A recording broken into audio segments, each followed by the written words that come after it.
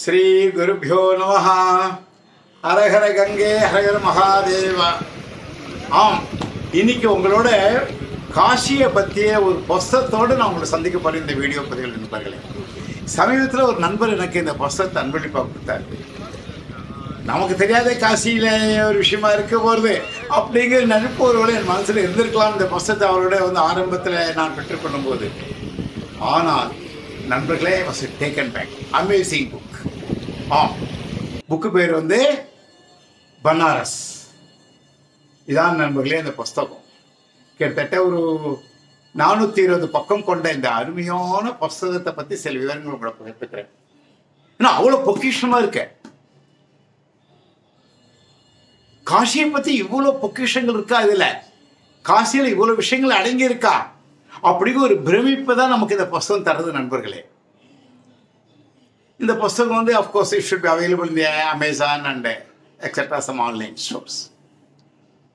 It should not be big deal. இல்லை எவ்வளோ chapters இருக்கு தெரியுமா? அதுவும் நம்மளை ஒரு இன்ப அதிர்ச்சிக்கு உள்ளாக்குகின்றது நண்பர்களே. பொதுவாக காசியில நமக்கு என்ன, கங்கை விஸ்வநாதர் கோவில். அதை தவிர நமக்கு ஞாபகம் வருது என்ன, பிந்துபாதர் கோவில், கால பைரவர் கோவில், என்னதான் 1-2 கோவில் ஞாபகம் வரலாம். எந்த காட்டு கிட்ட தங்கியிருப்போம் அந்த காட் ஞாபகம் வரலாம் நமக்கு. ஹரிச்சந்திர காட், ஹனுமான் காட், இந்த மாதிரி ஞாபகம் வரலாம். இவை மாத்திரம் காசி இல்லை நண்பர்களே. அப்கோர்ஸ் காசி காண்டத்தில் நிறைய விஷயங்கள் இருக்கு, அது வேற விஷயம்.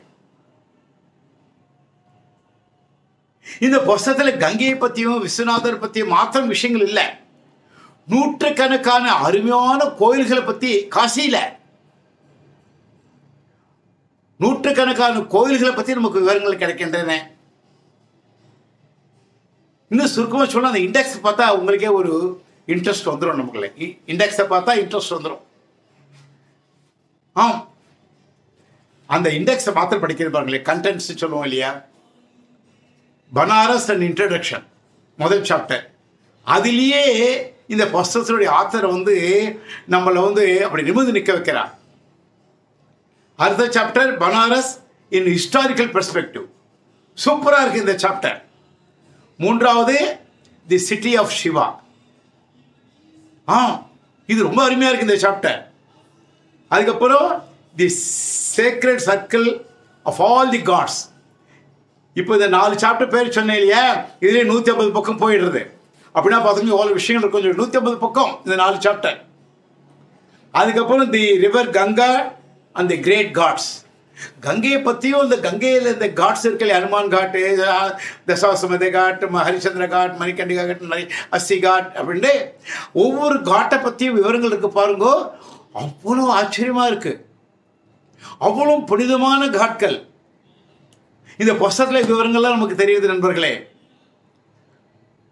அப்புறம் city of all India, city of the good life, city of death and liberation, மரணம், முக்தி, மோட்சம். இந்த மாதிரி போயிட்டே இருக்கு நண்பர்களே. அப்புறம் ஒரு சாப்டர்ல முஸ்லீம் செஞ்சுரிஸ், முஸ்லீம் டேஸ், அவன் எப்படி இந்த கோயில் சில கோயிலாக இடிச்சா அந்த மாதிரி விவரங்களும் கிடைக்கிறது. விஸ்வநாதருடைய மகாத்மியம், லோலார் குண்டுன்னு ஒரு அருமையான ஒரு சூரிய நாராயணுக்காக உதித்த ஒரு கோவில் இருக்கு, டெடிகேட்டட் டு ஆதித்யா. அந்த கோவிலை பற்றி, கபால மோட்சத்தை பற்றி ஒரு சாப்டர், ஓம்காரத்தை பற்றி ஒரு சாப்டர், தி லிங்க் ஆஃப் லைட்டுங்கிற சாப்டரில் லிங்கத்தை பற்றியான விவரங்கள், ஆன்மீக விவரங்கள் கொட்டி கிடக்கின்றன இந்த புஸ்தகத்தில் நண்பர்களே. இது புஸ்தகத்தை முழுக்க ஆங்காங்கு இந்த மாதிரி நிறைய போட்டோஸும் இருக்கு. ஒவ்வொரு சாப்டர்லையும் அநேகமாக all chapters carry invariably photos. போட்டோஸ்னா நம்மளை நிமிர்ந்து உட்கார வைக்கின்றது.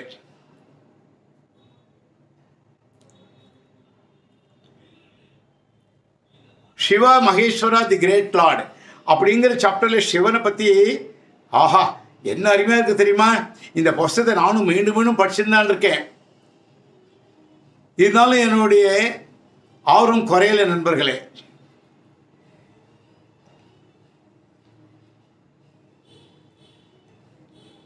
துவாதச லிங்கத்தை பற்றியும் இதில் வந்து நிறைய ஒரு சாப்டர் இருக்கு. அப்புறம் வேற எதெல்லாம் தீர்த்த கஷேத்திரங்கள் காசியில் இருக்குங்கிறத பற்றியும் சாப்டர் ஒன்று பார்க்கலாம் நம்ம.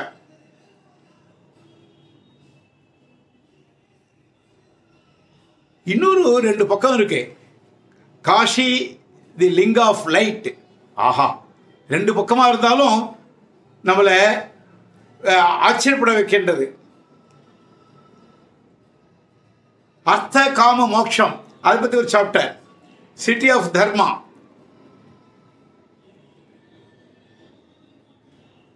எப்படி பாவத்தை போகலாம் காசியில் இருக்கிறத பற்றி ஒரு chapter.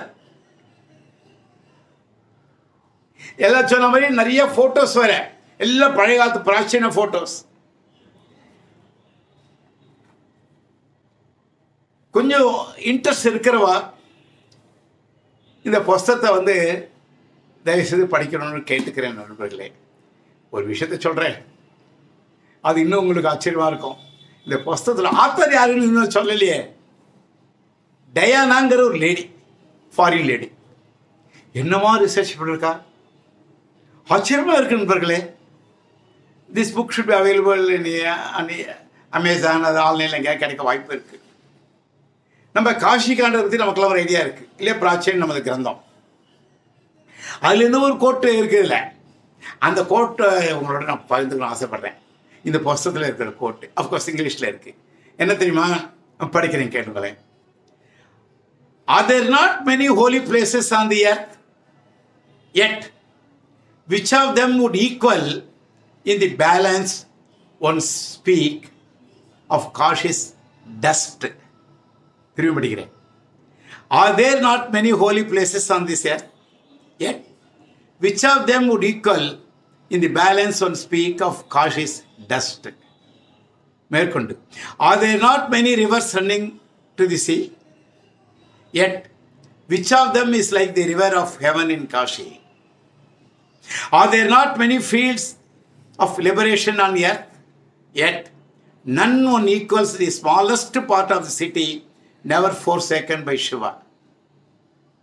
The Ganga, Shiva and Kashi. Where this trinity is watchful, no wonder, here is found the grace that leads one on to perfect bliss. Kashi Khandam.